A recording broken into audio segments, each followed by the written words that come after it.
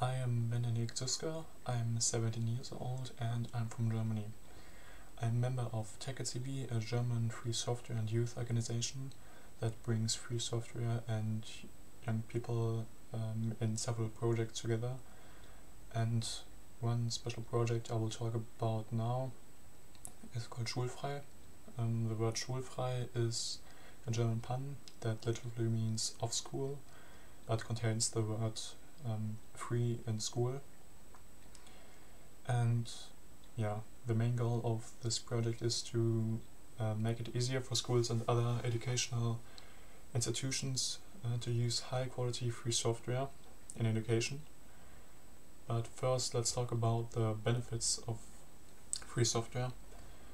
If schools use free software, they're independent from single suppliers and they don't get commercialized by big tech companies. You think especially schools are in an area that shouldn't be commercialized too much, and yeah, free software can solve this problem. There are now big companies behind that.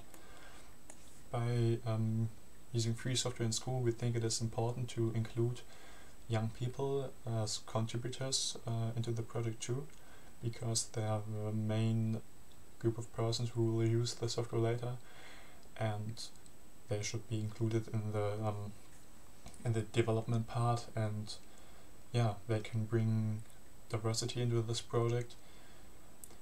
But why isn't free software used that much in schools yet?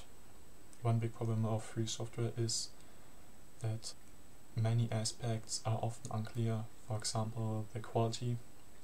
There are so much solutions for different problems, but people who want just to get a software, they pay for it and they get a whole package, and the software should just work.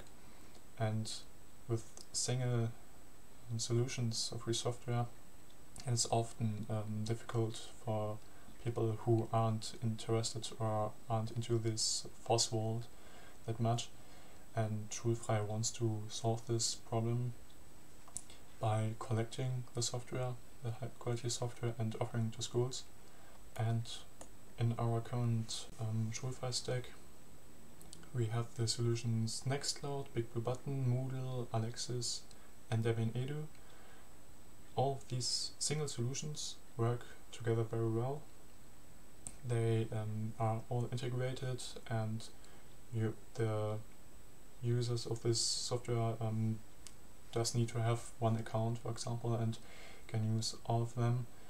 And yeah, the school can decide if they want to use all solutions or just Big Blue Button, Moodle, and that is the freedom they have, the schools.